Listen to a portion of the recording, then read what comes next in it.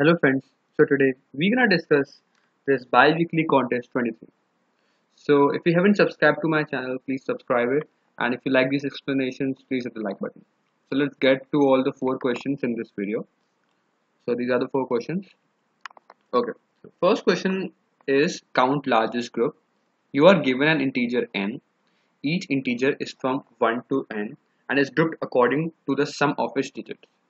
Okay, as you can see, we have to do like a for loop from 1 till n, and you have to group all the numbers from 1 till, like for example in this 13, you have to group all the numbers according to the sum of their digits and return how many groups have the largest size. Okay, cool. So as you can see, 1 and 10 has the total sum of integers equal to 1, it has 2, 3 and so on. And as you can see, there are 4 groups which has the size 2, which is the largest size. I hope you understand. In this, there are 2 groups of size 1, and because size 1 is the largest, there are 2 groups of size 1. So you have to return it.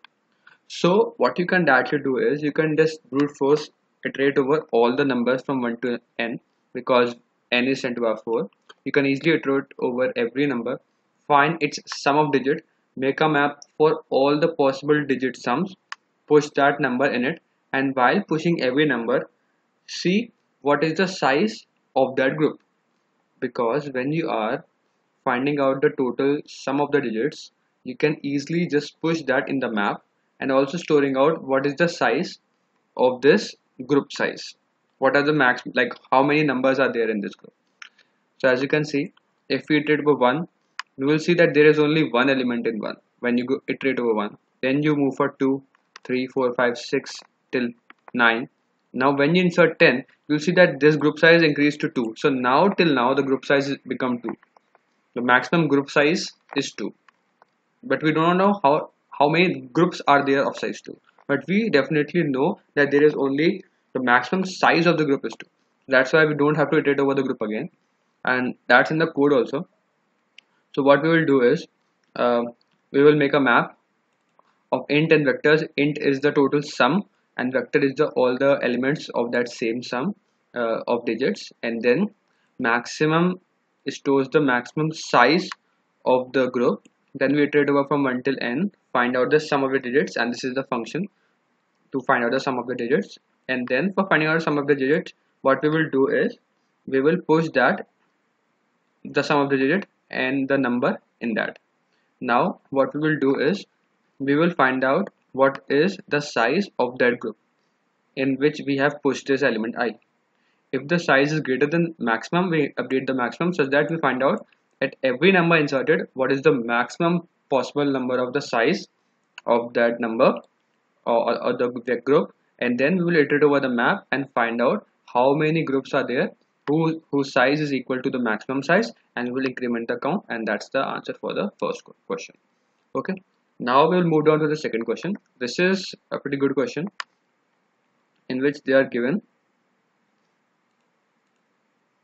Yeah, so in this question you are given a string s and an integer k. You have to construct k non-empty palindrome strings using all the characters in s.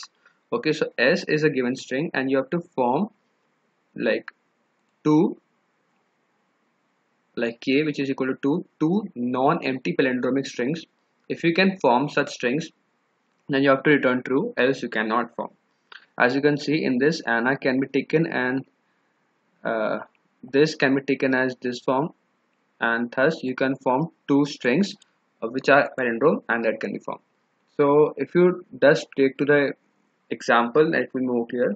If you take in this example, first take out the, you can make a frequency count array and find out the frequency of every alphabet so that a appears 2 times, and like n appears 2 times,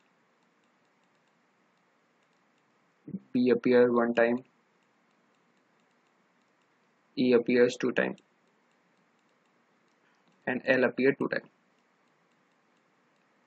Now the interesting fact to see is if you are forming any like any palindrome sequence, then the numbers which are in pair, so that a appears in pair, n appears in pair, or like it can be 4 also, like a appears 4 times.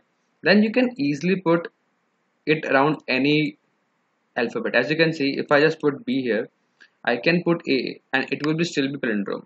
So it means that you can cover up with these pair, one on the left and one on the right, and it will remain to be a palindrome. I hope you understand. So then, but the problem comes with the number of odd characters. So now you can just count out how many total number of odd characters should be there. If the total number of odd characters is less than or equal to k, so what does this mean? Okay, as you can see in this, A appears one time, Z appears one time, K appears one time, and these are the pairs. S and R appear two times, so that this can be used as a pair. Now if A appears one time and K is equal to 2, like you have to form two palindrome sequence, you can form one palindrome so that you take only A and pair up, or like put one S here, one S here, then I can take Z, I can put one R here and one R here, but now K is left. I cannot put K anywhere, not here or not here, and you cannot form a palindrome by just taking care K. If K equal to 3, then you can take this K and I can put just K and it is also a palindrome. So I just need to find out the total number of odd pairs, or like how many there characters are there which are odd, and if the total number of K or the number of palindromes we want to find out, it should be like the number of palindromes we want to find out and the number of characters which are odd, the number of characters which are odd should be less than or equal to K, and that's the main logic for this question. This is the condition in which the K is greater than the total length of the string. If there are like, we want to form 500 palindromes and the string length is just 2, how can they form? So we just return false, and then we will first make the frequency array of all the characters, make the total 0, and we will iterate over all the frequency array of all the characters. If it's not 0, it means there are characters in the string which are present there, and if it is odd, then we increment the total. So if the total is less than or equal to K, which means we can form like palindromes, then it's true, else return false. I hope you understand this question also. Let's move to the next question. Next question statement states that given a circle represented as radius, x center and y center, and an axis aligned rectangle represented as this. Okay, so now you want to find out, return true if the circle and rectangle overlap with each other, else return false. As you can easily see, this question might be difficult, but it becomes easier because the input is in int form. It means that every coordinate is in integer form. So now what you can easily find out is, if these are the, if like you are given the coordinates of this and this, so you can easily find out the coordinate of this and this and all the coordinates of the rectangle, and then you can easily check for every coordinate, because the coordinates are also very less, 10 to the power 4, 10 to the power 4. So what you can easily see is, for every coordinate in the rectangle, okay, you can check whether the distance between that coordinate and the center of the circle, if at any point, as you can see, it becomes equal to or less than, then this radius, because if this goes inside, if this circle overlap, then the distance between this point and the center becomes less than or equal to the radius, then they are overlapping, else they are not overlapping. I can also show you. So if this is a circle, you can use just this formula. This define the x1 y1 and this define x2 y2, and if you just square them, you can take, this is the under root of whole, but you can take the square on both sides. So this is less than, if this is less than or equal to r square, it means it is inside, because the rectangle, if present, then the any point here in the distance between this point and this point is equal to radius. If it goes inside, if I take any point, then the distance between this point and the center will become less than radius. I hope you understand. But because if any point is away, or like if I take this point, the distance is always greater than the radius. So then this point is already out. Okay, so that's the main logic. You can iterate over every possible combination from x1 to x1 till x2 for j y1 to y2.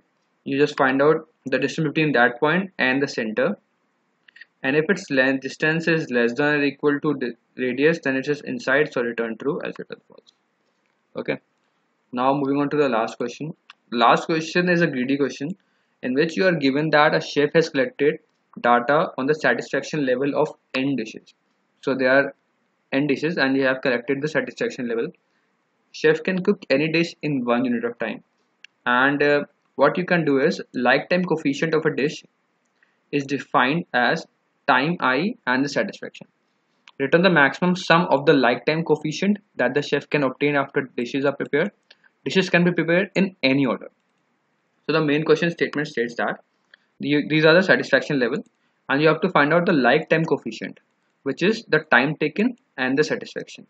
And each dish is prepared in 1 unit of time. So if you like prepare, example, if you take this -1 dish, which is a satisfaction of -1. If I take this dish and cook it first, so it will take 1 time, and our like time coefficient value is -1 into 1. Now the next dish, I will cook this dish. Now if I cook this dish, then the total time I have taken is 2, because I have taken 1 time for this and 1 for this, so the total time taken is 2, and I multiply it with 0.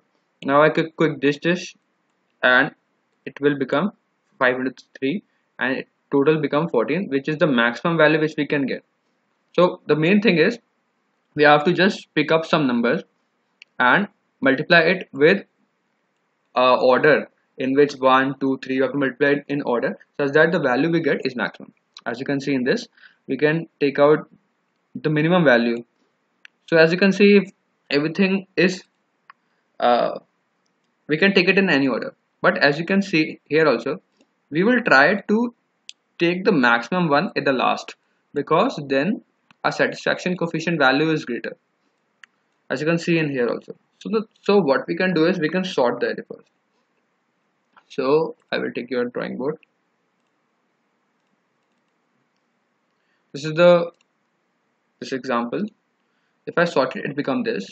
Now if I just take all the dishes, now the last dish will have the maximum value, so we will want our dish to be the maximum value. So it will only happen if you take all the dishes and take them in this order, because this is sorted. Now if we just leave one dish, then we are eventually decreasing other values dishes, because if we just not take this value, this will become 1, this will become 2, 3, and it will become 4, but we want it to be 5 to be the maximum value. So if thus we have to take it every one, and because it is sorted, the least one will become the less one, the least number will take the least time, and if you like multiply these numbers and add them, it will become -3.